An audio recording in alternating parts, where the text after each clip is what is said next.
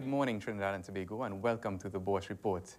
Well, today we're taking a look at the country's hottest investment topic at the moment, and of course we're talking about the National Investment Fund's bond offering, which went public and opened on July 12th, that's last week, Thursday. Now, the government is seeking, through the NIF, to raise monetize just around $4 billion through an issuing of bonds secured by assets which have been placed into the NIF, totaling nearly $8 billion. So let's take a closer look at what's on offer. And the bonds will be issued in 3 tranches, which cumulatively will total no more than $4 billion.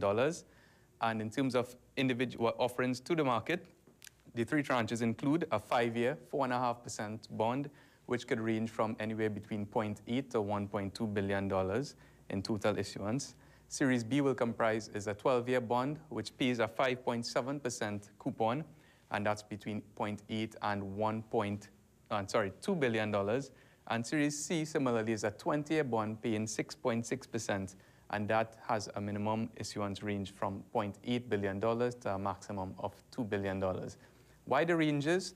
Well, it's one, to ensure that there's the widest available participation, with $4 billion being one of the largest single security issuances in recent history, and 2, to make sure that investors' preferences are satisfied as far as can be accommodated. So let's look at some key dates about the offer now.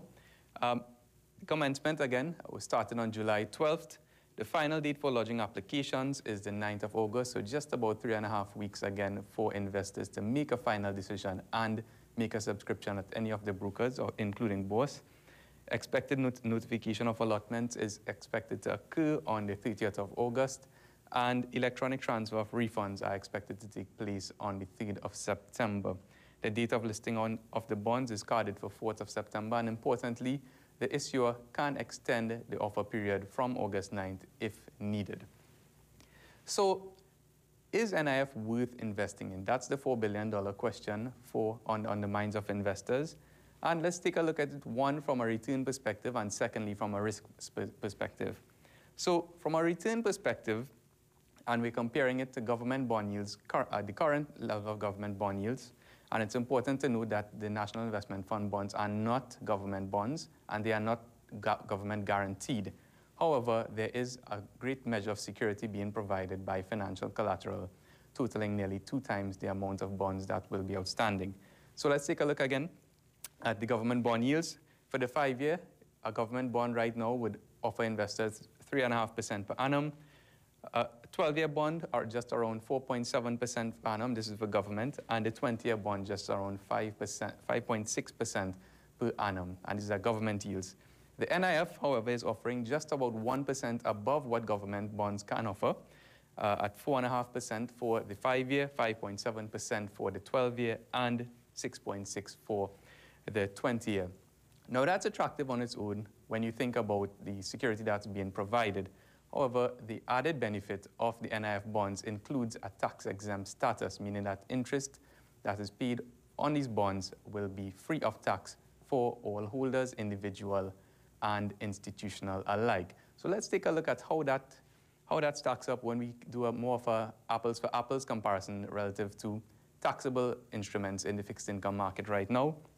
And at the extreme end, where institution's tax rate is about 35%, and here we're talking about the banks, the 5-year, although it's offering 4.5% on a tax-exempt basis, an equivalent taxable yield would mean that a bank or institution that is investing at a 35% with a 35% marginal tax rate would have to find a similar bond which pays a 6.9% coupon if it had a taxable status.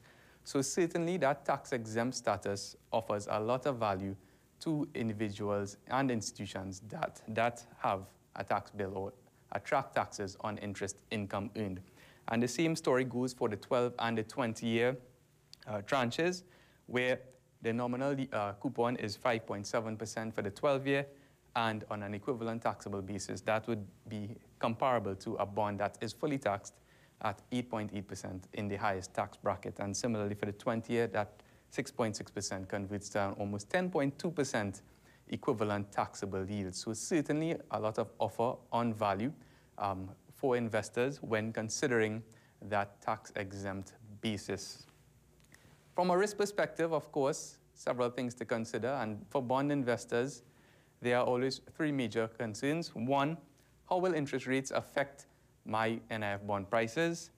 Or in particular, how will high interest rates affect my NIF bond prices? Secondly, in terms of liquidity, can I sell my bonds, my NIF bonds quickly if a need arises? And thirdly, default risk, or can the NIF repay or comfortably repay my principal and interest as it becomes due? Well, in the case of interest rates, for a very long time, for the past almost 18 months, there has been no significant changes to the Trinidad and Tobago yield curve. So that would augur well for investors looking to invest in this particular bond. Having said that, the central bank recently increased its monetary policy rate of the repo rate from 4.75 to 5%. So that may create some level of uncertainty to bond investors in terms of where interest rates are going. With respect to liquidity, well, this, as mentioned, is one of the largest bond auctions or offerings made available to the public in recent times.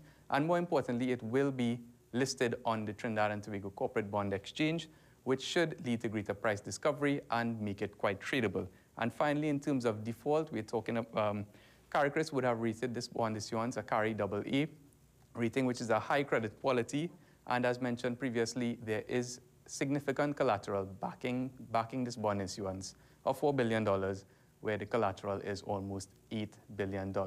So those factors would serve to mitigate, to a large extent, some of the risks that are associated.